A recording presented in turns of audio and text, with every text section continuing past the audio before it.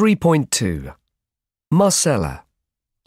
My mother wanted me to study business, but my family are all cooks and restaurant owners, and I wasn't interested in any other type of job.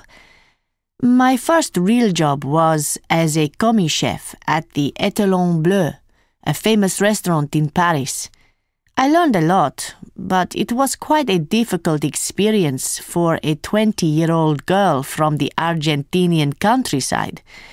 A busy restaurant kitchen can be a dangerous place to work. It was very hot and noisy, full of sharp knives and people shouting all the time. I liked my colleagues, but my boss shouted at me all day and all night. Matthias. I wanted to use my math skills in my career. I didn't want to become an accountant because, although accountants work with money, they don't use maths. So I researched maths-related jobs, and I decided to train as an actuary.